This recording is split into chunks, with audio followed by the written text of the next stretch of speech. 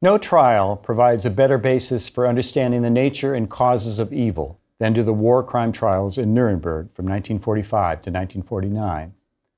Those who come to the trials expecting to find sadistic monsters are generally disappointed. Yes, there are some thoroughly despicable people among the hundreds tried at Nuremberg. But what is shocking about Nuremberg is the ordinariness of many of the defendants, men who might have been good fathers and kind to animals, yet who committed unspeakable crimes. Most of the Nazi defendants never aspired to be villains.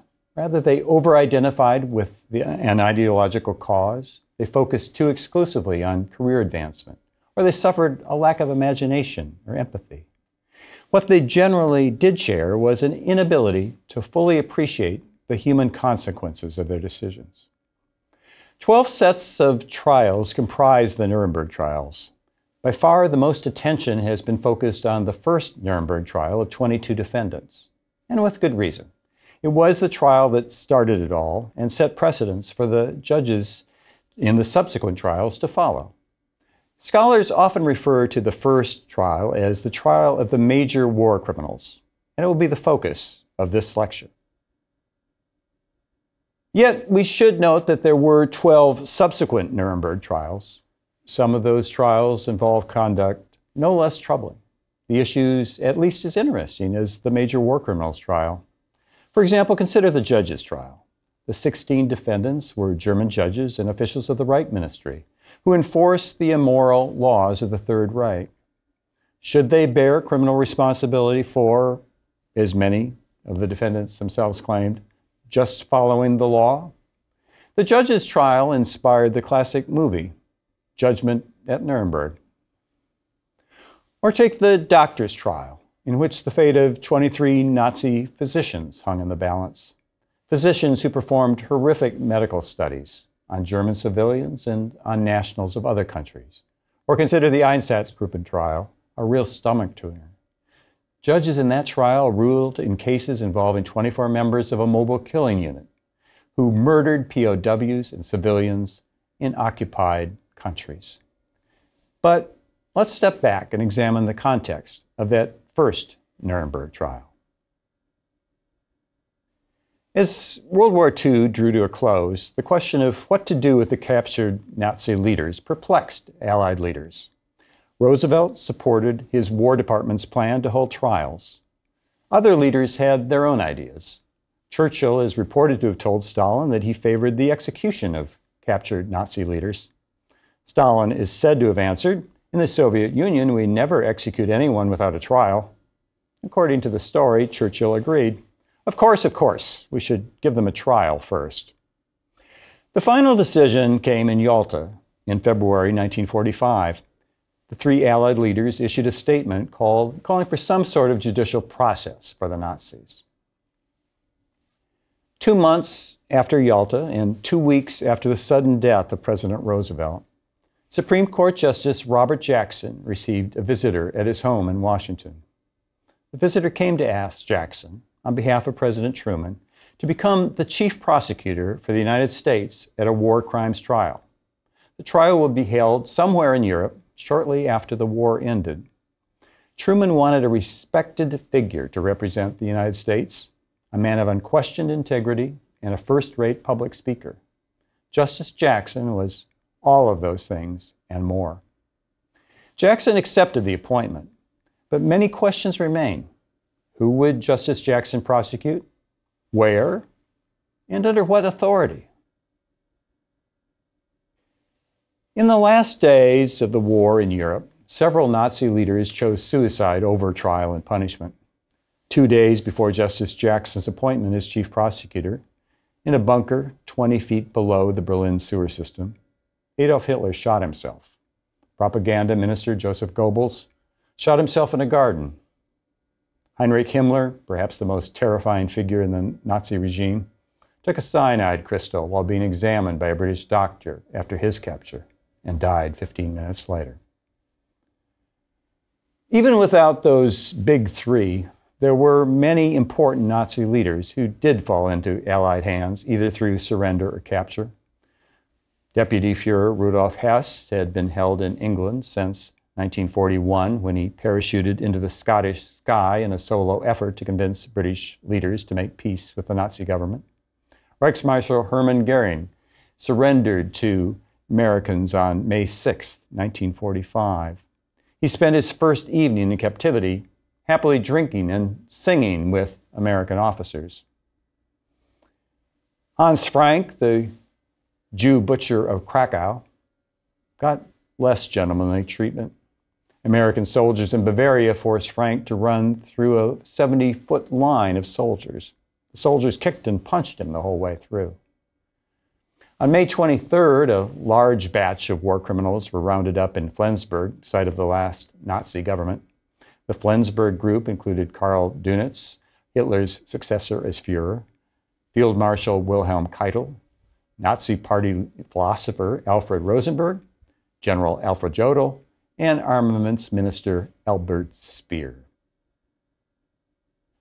On June 26, Robert Jackson flew to London to meet with the delegates from the other three Allied powers. Jackson defended the notion of prosecuting the Nazis against objections that a tribunal would be applying ex post facto laws or that it lacked jurisdiction over German citizens. Jackson told negotiators from the other nations, "What we propose is to punish acts which have been regarded as criminal since the time of Cain and have been so written in every civilized code." Jackson succeeded in convincing Allied representatives, but the whole notion of a trial didn't sit well with some fellow members of the U.S. Supreme Court. Justice William O. Douglas complained that the Allies were guilty of substituting power for principle at Nuremberg. He argued that the law was created after the fact to suit the passion and clamor of the times. Chief Justice Harlan Stone was even blunter, calling the Nuremberg trials a fraud and a high-grade lynching party.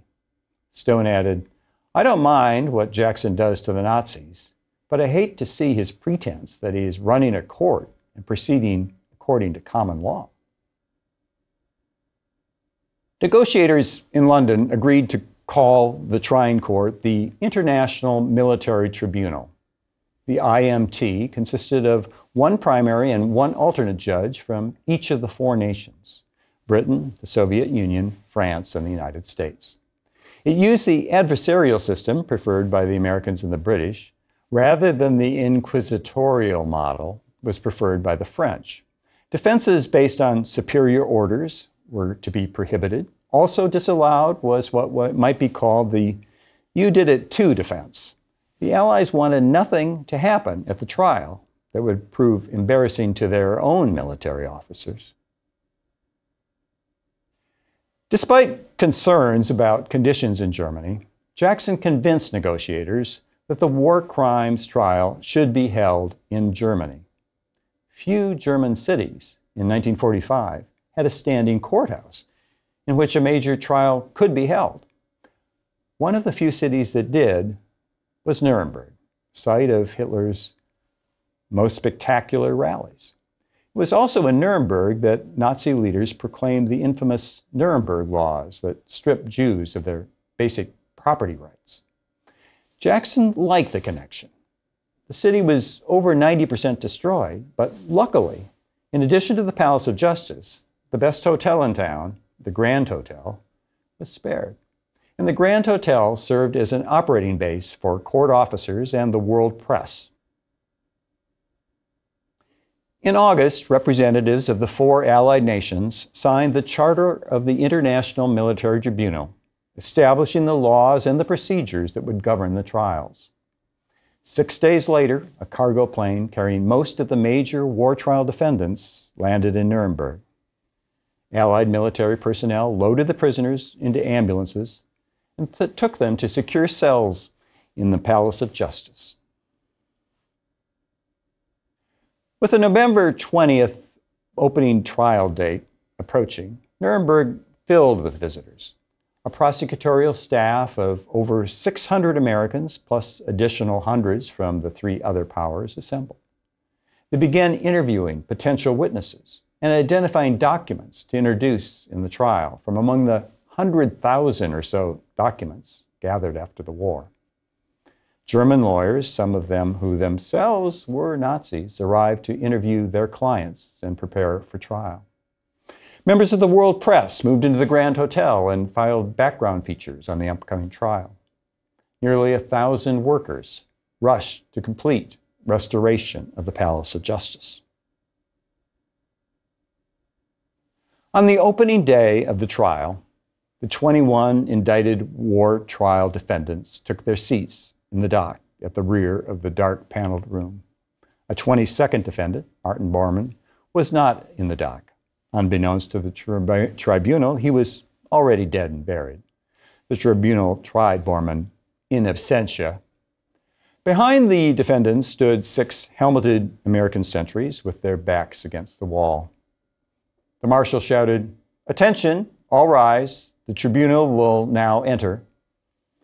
Judges from the 4 countries walked through a door and took their seats at the bench. Chief Judge Sir Geoffrey Lawrence of Britain rapped his gavel. "This trial, which is now to begin," said Lawrence, "is unique in the annals of jurisprudence." The trial opened with the reading of the indictments, which included 4 counts. Count 1, conspiracy to wage aggressive war, addresses crimes committed before the war began. Count 2, waging an aggressive war, also called crimes against peace, addressed the undertaking of war in violation of international treaties and assurances. Count 3, war crimes, addressed more traditional violations of laws of war, such as killing or the mistreatment of prisoners of war. And Count 4, crimes against humanity, addressed crimes committed against Jews, ethnic minorities, the physically and mentally disabled, civilians in occupied countries, and other persons. The greatest of these crimes against humanity was, of course, the mass murder of Jews in concentration camps, the so-called final solution. For an entire day, defendants listened as prosecutors read a detailed list of the crimes they were accused of committing. On the second day of trial, Justice Robert Jackson delivered an eloquent opening statement for the prosecution. Jackson told the court, "The wrongs which we seek to condemn and punish have been so calculated, so malignant, and so devastating that civilization cannot tolerate their being ignored because it cannot survive their being repeated. That 4 great nations, flushed with victory and stung with injury, stay the hand of vengeance and voluntarily submit their captive enemies to the judgment of the law is one of the most significant tributes power has ever paid to reason." The prosecution moved to show the Nazis waged an aggressive war. Obvious to us now, of course. Still, the process demanded legal proof. Prosecutors presented evidence of the unprovoked invasion of Austria. They followed this up over the weeks that followed, at least 2 weeks, with documentary evidence relating to the invasions of Czechoslovakia, Poland, Denmark, Norway, Belgium, Holland, Luxembourg, Greece, Yugoslavia, and the Soviet Union. Documentary evidence had one big disadvantage. It was boring. Hour upon hour of various letters and other communications being read into the record caused the press to leave in droves. That allies began to worry the excessive reliance on documentary evidence was undermining their goal of educating the public about the horrors inflicted by the Nazi regime. Prosecutors agreed that something must be done to enliven the proceedings. The solution? Rely more heavily on physical evidence and live witnesses. A second phase of the prosecution case aimed at proving the Nazis' use of slave labor in concentration camps. Some of the evidence introduced during this part of this prosecution was hard to stomach. For example, prosecutors introduced USA Exhibit number 253. Exhibit Number 253 was tanned human tattooed skin from concentration camp victims, preserved for Ilse Koch, the wife of the commandant of Buchenwald. Mrs. Koch liked to have the flesh fashioned into lampshades and other household objects for her home. Prosecutors next introduced USA Exhibit number 254, the fist-shaped shrunken head of an executed Pole, used by Koch as a paperweight.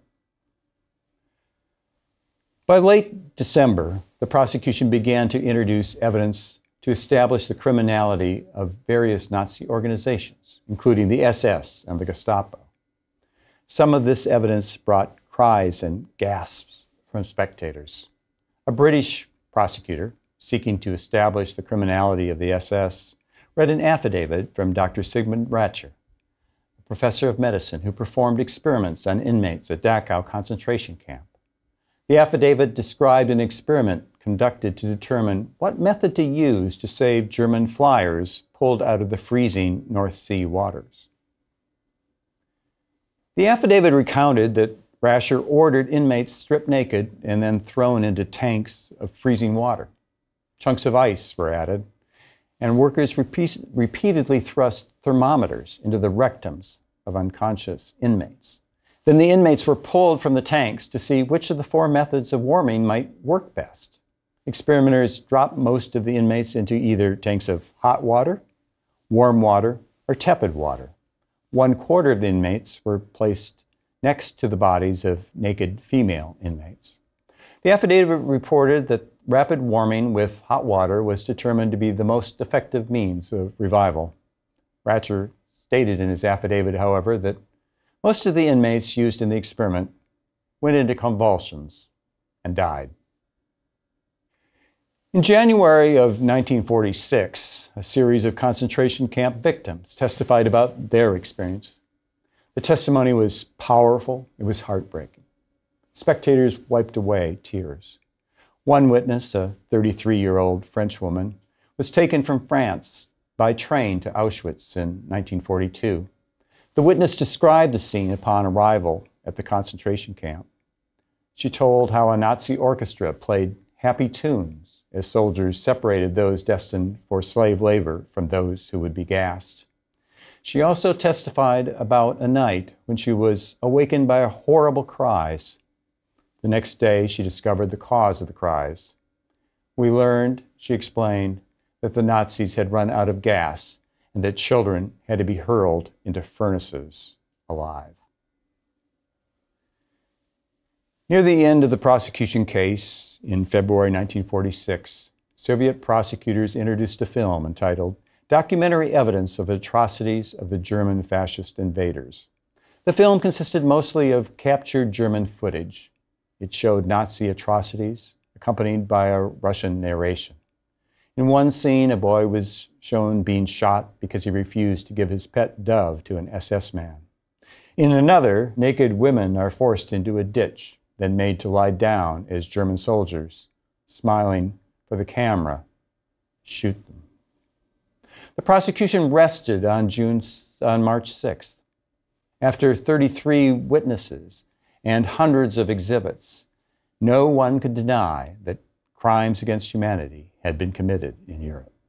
Now, however, it was time for the defense attorneys to make their cases. The most anticipated moment of the trial came when Hermann Goering took his seat in the witness chair. Goering wore a gray uniform and yellow boots. His attorney, Otto Stammer, asked him whether the Nazi Party had come to power through legal means. In a long answer delivered without notes, Goering told the tale of the Nazi rise to power. He admitted, once we came to power, we were determined to hold it under all circumstances. Goering was an unrepentant witness. He evaded no questions. He offered no apologies. He described the concentration camps as necessary measures to preserve order. It was a question of removing danger, he said. Goering suggested that Nazi leadership principle, which concentrated all power in the Führer, was the same principle on which the Catholic Church and the government of the USSR are both based. Commenting on Goering's performance in the witness box, Janet Flanner of The New Yorker described him as a brain without a conscience. The courtroom was packed on March 18th when Robert Jackson began his long-awaited cross-examination of Göring. Göring at first managed to deflect most of Jackson's intended blows. He provided lengthy answers that buttressed points he had made on direct examination, such as the fact that he had opposed plans to invade Russia. Members of the prosecution team worried that Göring was getting the better of Jackson. He had become the trial's brilliant villain. Only by the third day of the cross-examination did Jackson begin to score points.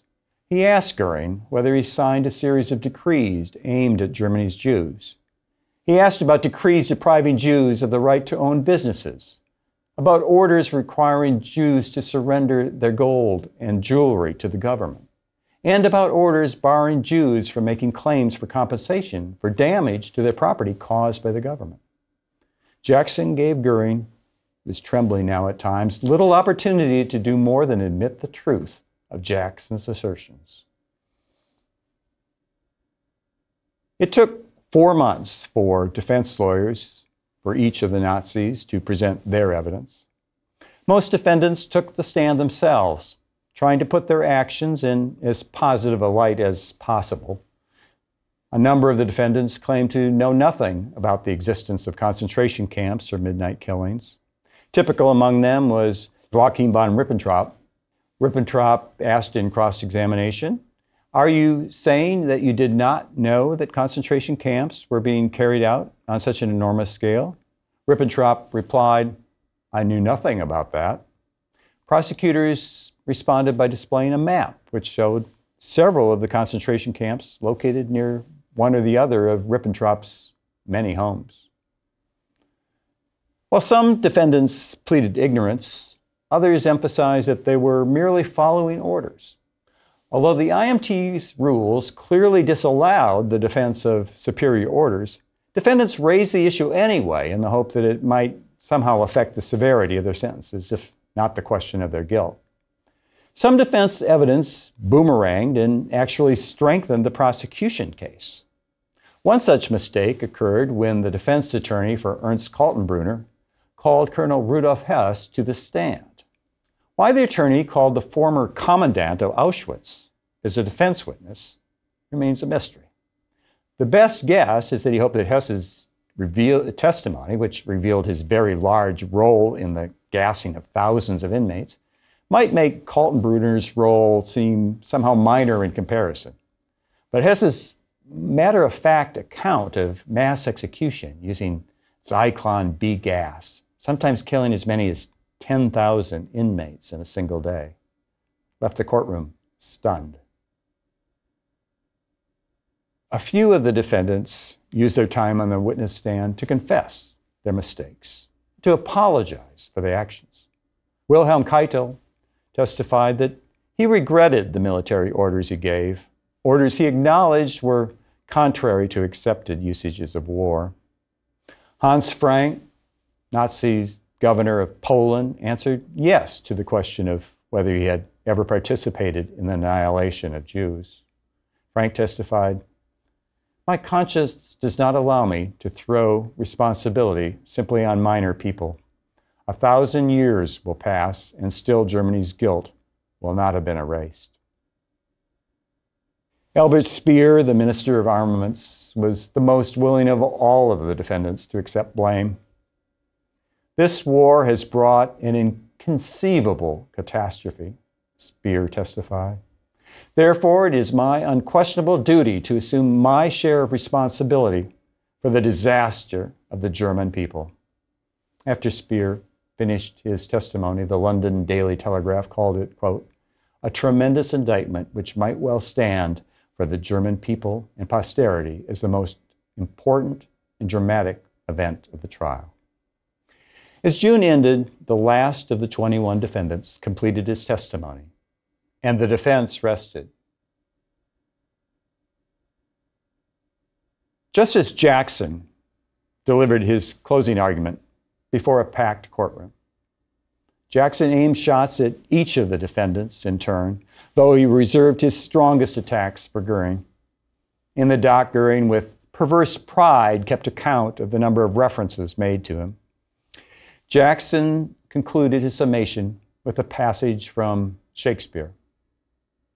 These defendants now ask this tribunal to say that they are not guilty of planning, executing, or conspiring to commit this long list of crimes and wrongs. They stand before the record of this trial as blood-stained Gloucester stood before the body of his slain king. He begged of the widow, as they beg of you, say I slew them not. And the queen replied, then say they were not slain, but dead they are. If you were to say of these men that they are not guilty, it would be as true as to say there had been no war, there had been no slain, there had been no crime. In the final stage of the long trial, each of the defendants had an opportunity to offer a final statement. Hermann Goering told the tribunal that the trial had been nothing more than an exercise of power by the victors of a war. Justice, Goering said, had nothing to do with this proceeding. Rudolf Hess ended his remarks by saying that it had been his pleasure to work under the greatest sun which my people produced in its 1,000-year history. Some defendants offered apologies, some wept, likely aware of their fate. Albert Speer warned about the dangers of a new and more destructive weapon and urged humanity to act to eliminate war once and for all. This trial must contribute to the prevention of wars in the future, Speer said. May God protect Germany and the culture of the West. On October 1, 1946, the defendants filed into the courtroom for the last time. Sir Geoffrey Lawrence told them that they must remain seated while he announced the verdicts. He began with Goering. The defendant, Hermann Goering, was the moving force for aggressive war, second only to Adolf Hitler. He directed Himmler and Heydrich to bring about a complete solution of the Jewish question. There was, the chief judge said, no mitigating evidence. Guilty on all 4 counts. Lawrence continued with the verdicts. In all, the court convicted 18 defendants on 1 or more count. 3 defendants were found not guilty. The 3 acquitted defendants, however, did not have long to enjoy their victory. In a press room surrounded by reporters, they received from a German policeman warrants for their arrests. They would next be tried in German courts for violations of German law. Sentences were announced in the afternoon for the convicted defendants. Again, Lawrence began with Goering. The International Military Tribunal sentences you to death by hanging. Goering, without expression, turned and walked out of the courtroom. Chief Judge Lawrence also told 10 other defendants, including Ribbentrop and Kaltenbrunner, that they would die on a rope. 3 defendants, including Rudolf Hess, got life sentences. 4 others, including Albert Speer, received sentences ranging from 10 to 20 years. The trial had lasted 315 days. Over the next 2 weeks, the condemned men talked with their lawyers about their last-ditch appeals to the Allied Control Council, which had the power to reduce or commute sentences. The Allied Control Council, after 3 hours of debate, rejected all appeals. On October 15th, the day before the scheduled executions, Goering sat at a small desk in a prison cell and wrote a note. To the Allied Control Council, I would have had no objection to being shot. However, I will not facilitate execution of Germany's Reich Marshal by hanging. For the sake of Germany, I cannot permit this. Moreover, I feel no moral obligations to submit to my enemy's punishment. For this reason, I have chosen to die like the great Hannibal. After finishing his note, Goering removed a smuggled cyanide pill and put it into his mouth. Minutes later, a guard saw Goering bring his arm to his face and make choking sounds. A doctor was called. The doctor arrived just in time to see Goering take his last breath. A few hours later, At 1:11 in the morning, Ribbentrop walked to the gallows constructed in the gymnasium of the Palace of Justice. Asked if he had any last words, he said, "I wish peace to the world." A guard pulled a black hood down across his head and slipped a noose around his neck. A trapdoor opened. 2 minutes later, the next in line, Field Marshal Keitel, stepped to the gallows. By 2:45 a.m., it was all over. We might ask today whether the trial of the major war criminals mattered. Did it change history in any significant way? Well, this and the subsequent trials at Nuremberg did one part of their intended job well. They provided thorough documentation of Nazi atrocities. Even now, the images and testimony that came out of Nuremberg retain their capacity to shock. Perhaps more importantly, the trials exposed many of the defendants for the criminals they were. Nuremberg denied to Nazi leaders the martyrdom in the eyes of the German public that they might have achieved otherwise. There are no statues in Germany commemorating Nazi war heroes. Today in Germany, school children are taught the truth about their country's dark past. This is no small thing. The trials also set a precedent for dealing with war crimes and crimes against humanity. The International Military Tribunal became a model for other tribunals. Among those were the Tokyo War Crimes Tribunal, which tried Japanese military and political leaders for war crimes in the Pacific Theater. The International Court of Justice in The Hague is also largely modeled on the IMT. Finally, the trials inspired work to prevent future atrocities. Efforts in this regard led to such measures as the 1948 United Nations Convention on Genocide. Despite these successes, Nuremberg failed to achieve the grandest dreams of those who advocated for the trials. Nuremberg did not succeed in ending wars of aggression, nor did Nuremberg put an end to genocide. Crimes against humanity are with us still.